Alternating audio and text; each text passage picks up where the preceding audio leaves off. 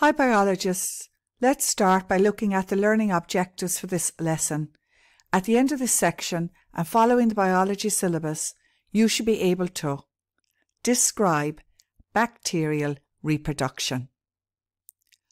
What does this mean? What are we trying to understand? Well, this is extremely easy. All you have to be able to do is to describe how bacteria reproduce.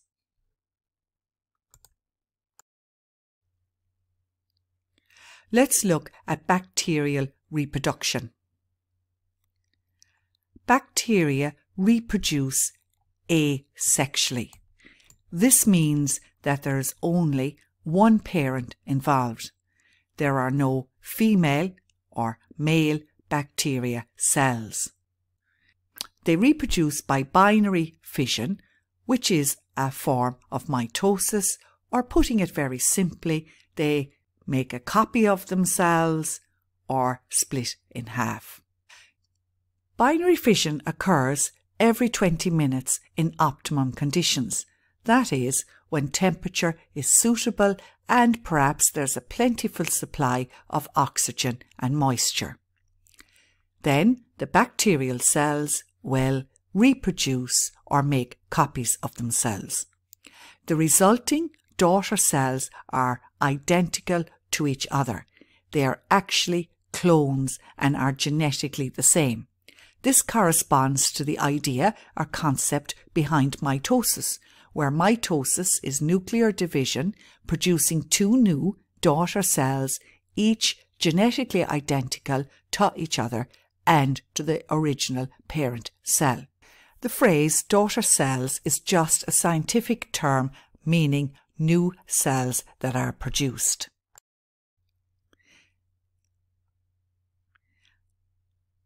Looking at binary fission in more detail, we can see that it's made up of 4 stages. The first stage of the life cycle would involve growth. This is followed by DNA replication or copying of the chromosomal DNA, followed by cell elongation, and lastly finishing with cell division. Let's have a quick look at how this happens. Well, first of all, remember that bacterial cells have a cell wall and are filled with cytoplasm. They also have a chromosomal DNA. Remember, bacterial cells are prokaryotic, so this chromosomal DNA is found free in the cytoplasm. Before binary fission can take place, the bacteria cell must have reached a certain size. Having reached that size, the chromosomal DNA will replicate or make an exact copy of itself.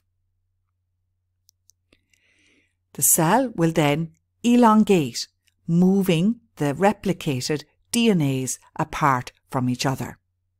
As you can see here, the cell is after increasing in length. The cell membrane and cell wall will then pinch in, or ingrowths will occur, forming ultimately 2 identical daughter cells.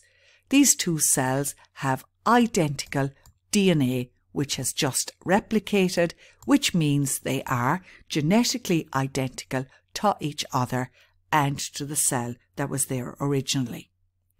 So looking at this in a stepwise process, we can see that in the first step, the bacteria cell grows to a certain size, corresponding to the phase of growth.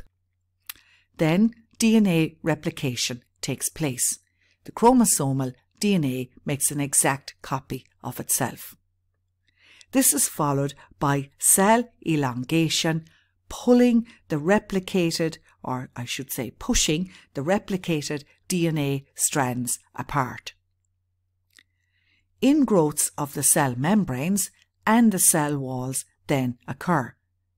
This is referred to as the cell division phase, and ultimately 2 new identical daughter cells or 2 new identical cells are formed. This process of producing the cells would remind you of the process of cytokinesis in mitosis that we've already covered in another video. Again, as a reminder, the two new cells are identical to each other and are actually clones. Now, mutations in bacteria can take place. However, as we've just said, new bacteria cells are genetically identical in general, having been produced by the process of mitosis or binary fission, really. So there's very little genetic variation between individuals, and as a result of this, bacteria should be slow to evolve or to change. Remember, variation is the basis of evolution, and when there is variation amongst a population, then the different organisms might be better adapted to the environment and thus will be able to evolve. In the case of bacteria, there's little genetic variation, so the bacteria should be slow to evolve. However, while this might be the case, due to the fact that they have such a short life cycle, remember, binary fission can occur every 20 minutes in optimum conditions. This means that if any mutation occurs, or if there's any change in the structure of the DNA, or if there's any variation, well, this variation or change or mutation can be quickly passed on to a large number of bacteria. Because remember, after 20 minutes, there will be 2 bacteria produced. 20 minutes after that, there will be 4 bacterial cells. 20 minutes after that, there'll be 8 bacterial cells with that mutation. 20 minutes after that, there'll be 16 bacterial cells with that mutation. And you can imagine how many you will have after a number of hours. So let's suppose a bacterial cell mutates, and during the process of DNA replication, somehow or other, that bacteria is able to resist antibiotics. Then, the short life cycle and the rapid passing of mutations onto multiple generations in a very quick space of time, every 20 minutes, well, this will allow the bacteria to adapt to this new antibiotic, to these new conditions, and be able to survive the antibiotic.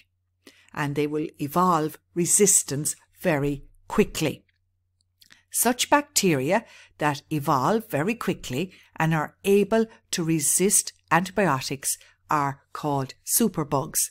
Such bacteria are the MRSA bacteria, for example, that can resist many different types of antibiotics, and as a result it is very difficult to eliminate it or wipe it out.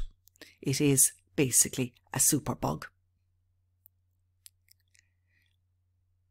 And there you have it. Practice in a jotter. Double your efforts. Now that we have reached the end of our lesson, have we achieved our objective? Can you describe bacterial reproduction?